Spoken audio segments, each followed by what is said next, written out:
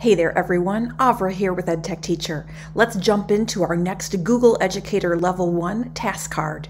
So in our last video, we uploaded a file from our computer, and here they're having us remove the file that we uploaded and then head to our trash and remove it permanently.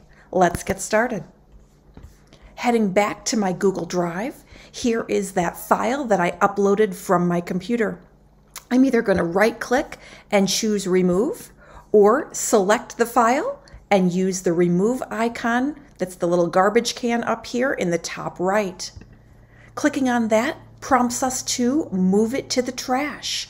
So we're going to go ahead and click that blue button that says Move to Trash. And now to remove it permanently, we're going to head over to the trash, which is on our left-hand side, click it, and then we can come in here. We could right-click and choose Delete Forever, or if there were many different files that we wanted to delete at one time, we can also choose Empty Trash up here in the top right.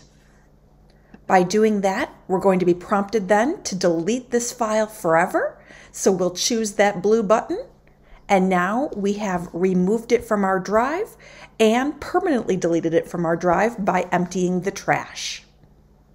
Thanks for watching.